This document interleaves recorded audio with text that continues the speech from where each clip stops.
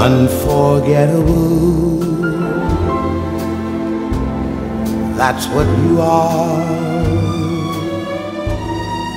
Hank Majewski's dedication to the game and the PGA places him appropriately among the renowned figures in the PGA Middle Atlantic Section Hall of Fame.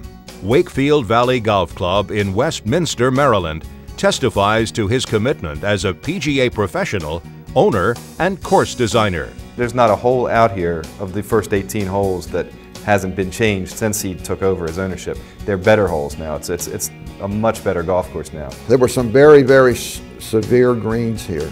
I saw a kid in a high school match. We were playing behind and went 21 putt on the green, so I said, you know, I got to do something. And then we built 9 holes in 87, 88 in that area, and we opened the clubhouse in 2001. As an owner, Majewski strives to make the game accessible to a wide range of golfers. That's why I think that the golf course wins the award from our readers, you know, pretty much every year. It's kept at a price where a sports editor can be a member here. You don't have to be a banker or an executive, something like that. It's a good place to play. It's priced fairly. Majewski's efforts to make the game accessible and affordable go back in part to his upbringing. Majewski started caddying at age 10 and was given the opportunity to compete as a junior despite not belonging to a club. Also an accomplished basketball player at the University of Baltimore, Hammer and Hank played college golf for Middle Atlantic PGA Hall of Famer Bill Clark. Hank Majewski has meant so much to the section, so much to myself. We lost a dear friend this year with Bill Clark, and I know that Bill Clark thought the world of Hank. They talked all the time, they did so much together, and it's been special for me in my life and where I've gotten to, having someone like Hank Majewski to look up to. After working for a couple more Hall of Famers, Max Elbin and Walter Romans, he earned PGA membership in 1967 and took a job as PGA Director of Golf, overseeing both Allview Golf Club and Hobbits Glen Golf Club in Columbia, Maryland. He ran Hobbits Glen, in my experience, about as well as it could be run, in the sense that it was a wonderful place to play golf. You could always go there and get a game. Known for his support of junior golf, including efforts to save area high school golf from elimination due to budget cuts, Majewski served the PGA Middle Atlantic section as president in 1988 and 89. In his first year as president, he was selected as the PGA Professional of the Year for both the section and the National PGA. He went on to work as a director on the national board in the mid-90s.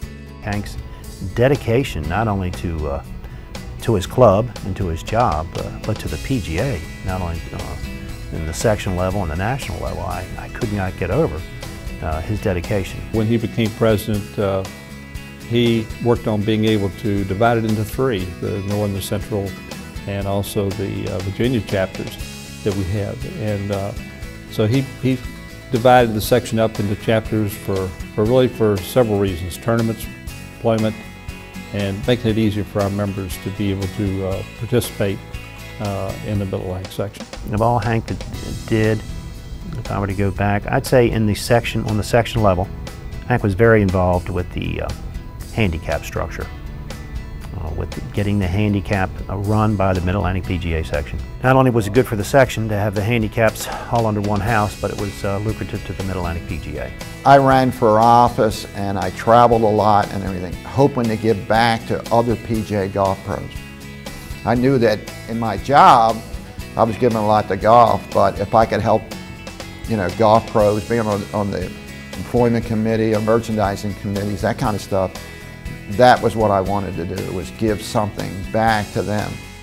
With the support of Sally, his wife of 47 years, 3 daughters, and 8 grandchildren, Hank Majewski has indeed done whatever it takes to give back to his fellow PGA professionals. Unforgettable. In every way. I think he's deserving because of the person he is, not just the fact that he's a professional golf person, but the concern, the dedication he has to the sport and to the development of the sport, and from my perspective, of the youth. In course, is an honest man, so I think that's one of the top qualities you'd want in any of your friends. He's very congenial and fun to be around. I really think this will be his most proudful moment in golf. I mean, Hank is a purist in golf. Anyone around him knows that. He loves golf, he loves to teach it, and he loves to play. But I think one of his most proudful accomplishments, and he's had a lot, will be this, from his section, from the people that he worked with, and he helped create part of what's here now.